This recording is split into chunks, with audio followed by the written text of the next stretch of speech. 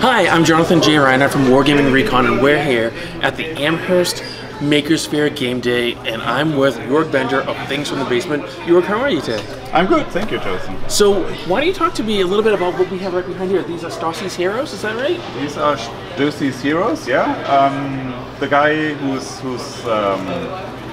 producing these kits or figures is Thomas Stoessi. He's a German guy. I don't know him personally, I only talk to him via email and messenger and the usual modern stuff. So he has nice World War II character figures in 28mm. They are either based on historic characters or on movie or TV show characters like Flink and Schultz, for example, from Hogan's Heroes. Do you have any favorites among the...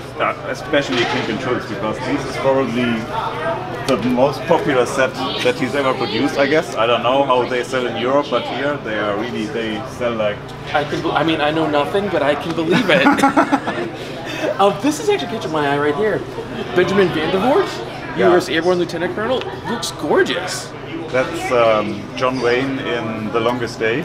Oh, right. That's why I threw my eye. He broke his hurt his ankle while parachuting into Normandy, so that's why they got this card for him, and then he was dragged around by his comrades and troops. So that's amazing. Kept on fighting. So you sell a variety of things, not just figures like this. You sell Gamer's Grass, right? Right. So you have a bunch of that. Yes. But you're most known for MDF kits. Right. Are there any special ones that you have coming up that you can share with us? I have a few I can show that are, let's say, my most recent designs. Sure. Like, for example, the Trojan Horse, which was some kind of crazy idea I had. I've never seen a model kit of it, so I gave it a try. Yeah. And I think it really worked out nice. Here it is. I painted a bit, so usually it comes in blank MDF, of course, and as a kit. This is gorgeous. But this is my painted version of the Trojan Horse. Nobody knows what it looked like, right? So no, it's whatever you want. It's a designer's dream. You can do whatever you want. Now, do like the wheels move, or is it more of a stationary kind of thing? The wheels can move, but it's not really necessary. It doesn't open up. It's just a prop piece. You can put.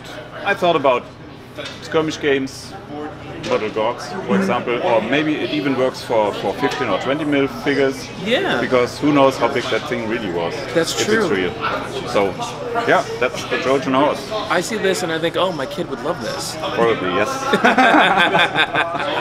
That's beautiful, really. I love it. Thank you. It's a great design. And unlike anything else that you offer. That's true. It's my only venture into antique or ancient wargaming so far, and I'm not sure I will do it again because I'm not sure if I want to do temples or stuff like that. Never say never. Never say never. If this does well, so buy this, buy the Trojan Horse, and then Joerg will have to make more. Yes. Or buy the Trojan walls, right? Oh, yeah. You're familiar with walls, so you could.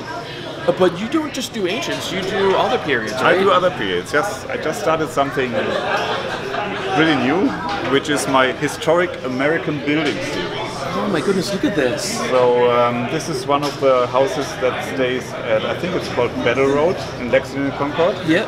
It's Captain William Smith's house. He was one of the commanders of the Minutemen, and that was the place he was living in.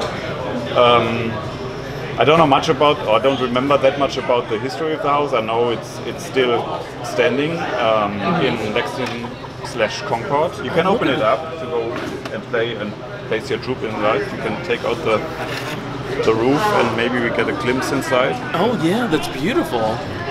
Even this part of the roof comes off. So you really get full fledged. So you have nice stairs in here. You get the doors that I presume you glued in place, which is what I would have done. And nice detailing on the floor as well. And then for the second floor here, put it in again. So you have, of course, you have the stairs, and you come into an. Oh, that's wonderful! Look at that. A little playable it is. Yeah.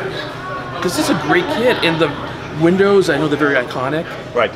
Oh, this is just absolutely beautiful. And then you have here as well like a nice little back door, so many points of entry depending on what kind of game you're playing. Right. But also, I think it'd just be kind of pretty to have on a table somewhere. I think it's I like it a lot because I like the New England building styles in general. So I had planned to do something like that a long time, and now I just started. And I guess there will be more coming over the time. I hope so. I have a house that I'm hoping you're going to do.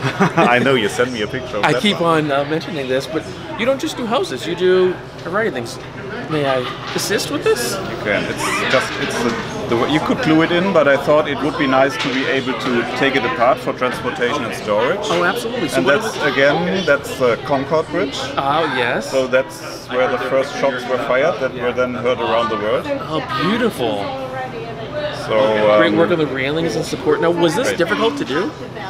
The difficult part for the bridge was it has a slight curve. Oh yeah, look at that. So it took some train work, but I figured it out, I guess. So I think it worked pretty well and looks good. Okay. I'm always amazed by your designs because some of them seem deceptively simple, but I'm sure so much goes into it that the customer never knows.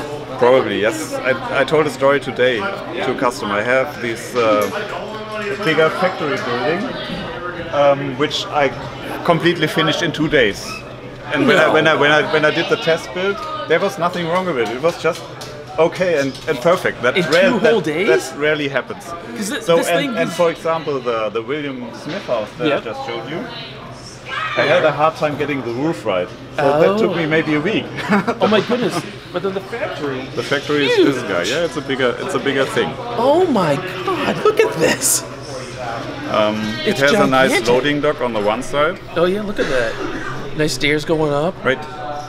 And on the back side there's another entrance because I know people would like to have more entry points than just one. Of course there's a ladder that you can place wherever you want to be able to go up onto the roof. So that just kind of sits on top Yes, there? you can just slide it in wherever you want. And then you open it up. There's some kind of interior inside as well. I think it should be fine. So let's say the inside extension of the loading dock with a little stair that goes to the ground level. Oh, that's beautiful. That's really nice. And I love the roof.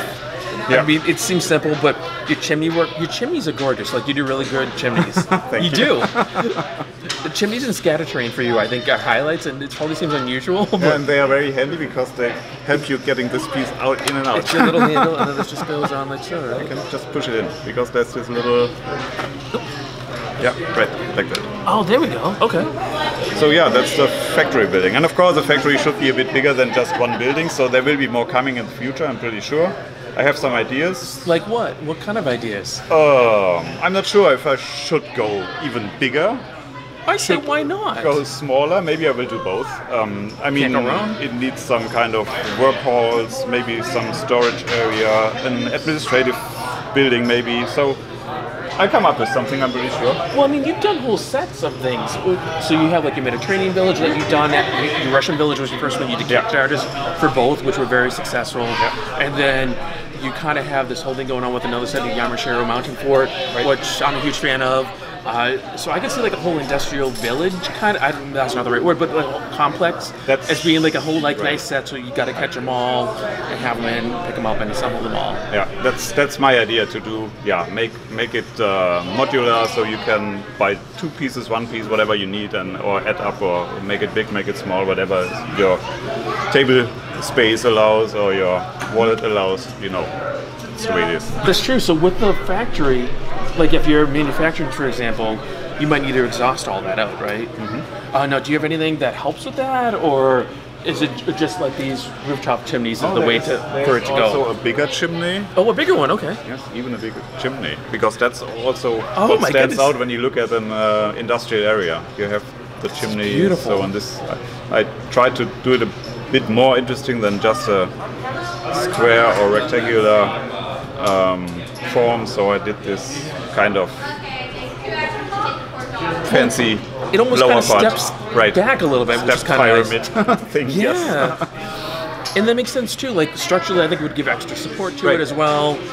So it's aesthetically pleasing, but then it has a practical. Yeah. That's a nice height, so it will stand out on the table. Oh, that's beautiful. And just all your stuff is wonderful. Then I know you have other things that go inside. You've made workbenches and. I think your manufacturing equipment is really surprised me the most. Machinery, I made table saw, scroll saw, I don't know all the words. Sander and what else do I have? A lathe. The assembly for those is different though, because right, instead of just kind of like gluing the walls and stuff together, it's a vertical build. Is that right? A lot of them just layer up, let's say, 2 or 3, or 4 or 5 layers of MDF pieces, and then you get the shape of the machine, and then add some smaller pieces to get the impression of turning wheels or I don't know, whatever the machine has as movable parts. So yeah, it's a bit different, but it works pretty well. That's fantastic. Maybe you can take a few pictures to show on your Facebook page. Oh, I think we have one right here that's flying into us from your lovely assistant. So right here, how would one, like when you get this, obviously it doesn't look like this in the set, right? Of course not. But how would one construct this? In fact, it's I think it's 5 layers of MDF pieces in different shapes. So like really it'd be kind of like on the side like this almost. Yes. And then you add the table area in a 90-degree angle more or less. Okay. And the small add-on pieces like the wheels and this machine part in front of it. Okay, so it gives you like all the dials and everything. Right. And I love that it's the Things from the Basement branded. Yeah, it's branded. No, is that on all of them? Or did you do this just for the... No, it's on all of them. On all the machines. So it's a machine, yeah. I love that. It was just an idea I had while designing them. Gorgeous. I really think you excel with your scattered terrain type stuff. Thanks. It's a highlight. So if people want to stay up to date with all the things that you're doing, and if more importantly they want to buy any of this beautiful stuff, how can they do that? Oh, they can find me online, of course, at www.thingsfromthebasement.com. There's also a Facebook page where you can get the latest updates, because that's a nice forum to show where you are and what you're working on or what your plans are. Yeah, that's where you find me. Well, and as always, you can find us on all the things as Wargaming Recon, and we are also at wargamingrecon.com. Plus, on our podcast, if you listen to the audio podcast, we have a whole MDF terrain kind of segment called The Lumber Mill, generously sponsored by Things from the Basement, where we talk about MDF kits of all types, give tips and tricks, learn from my mistakes, unless you'd like your stuff battle damaged, in which case, do as I do and not as I say. Thank you so much, Joerg. This has been a pleasure. Thanks, Jonathan. Yeah. That was nice.